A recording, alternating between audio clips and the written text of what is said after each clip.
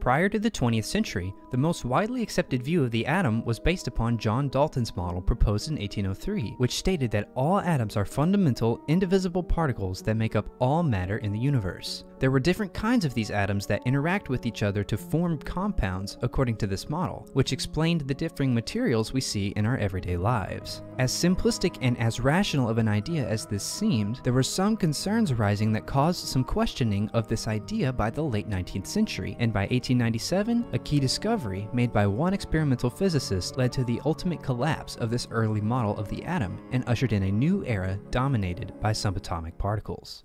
J.J. Thomson first developed his passion for physics when he enrolled in Owens College in Manchester when he was only 14 years old. Owens was a rare university in that it provided experimental physics courses, which Thomson partook in. His mathematics professor recognized his brilliance during his time there and encouraged him to apply for scholarship at Trinity College, which he ended up getting. Once at Trinity, he stayed there for the rest of his life, receiving his bachelor's degree in mathematics in 1880. From that point, he would spend his time providing lectures and conducting research on electromagnetism, following in the footsteps of James Clerk Maxwell. In 1895, he turned his attention towards a hot topic at the time: cathode rays. Thomson's interest in cathode rays, much like other physicists at the time, was in settling a debate about these rays and their nature. On one hand, many scientists believed that the rays were a result of an ether, an invisible, weightless substance that exists in all of space, sort of like a universal field. On the other hand, many scientists believed that the rays consisted of electrified particles. Thomson's mission was to uncover the nature of these rays,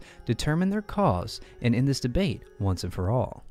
To conduct experiments for these rays, Thomson set up a Crookes tube with the following components. A cathode and anode were placed at the starting end of the tube. Close to the other end of the tube were two oppositely charged electric plates at opposite ends of each other. A phosphor coating covered the far end of the tube so that it would light up upon the ray's contact with the glass. After testing different orientations with the electric plates, Thomson discovered that when the rays were fired, they would always bend towards the positively charged plate when it passed by it. Thomson repeated this test multiple times, using different metals for the cathodes and anodes, as well as using different gases inside the tube to rule out those variables as contributing factors to the ray's behavior. They did show no effect on the ray's tendency to bend towards the positively charged plate, so Thomson concluded that the rays must have consisted of negatively charged particles that he called corpuscles. While this was a significant discovery, Thomson didn't stop there, for his work was not complete. He continued to repeat his experiments, but replaced the electric plates with a large electromagnet in such a way that the rays would pass between the two magnetic poles on their way through the tube. The rays bent with this setup as well, and after measuring the angles at which they bent from both electric plates and magnetic poles, Thomson was able to calculate the mass-to-charge ratio of these negatively charged particles. This ratio turned out to be extremely small, and through the math, he found that the size of these corpuscles were 1/2000th the size of a hydrogen atom. Thomson then shared his findings with the world, proposing corpuscles as incredibly small negatively charged subatomic particles that were found in all atoms.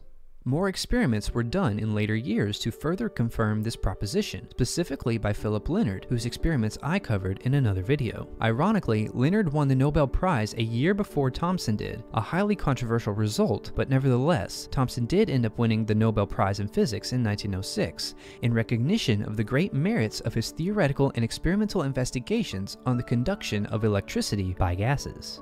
After the discovery of the electron, Thomson proposed his plum pudding model of the atom, in which negatively charged particles would float through a hypothetical positively charged cloud. In his experiments, Thomson made a giant step towards successfully modeling the structure of the atom, and also confirmed the existence of subatomic particles, opening an entire new field of study in what seemed to be at the time a dying branch of science.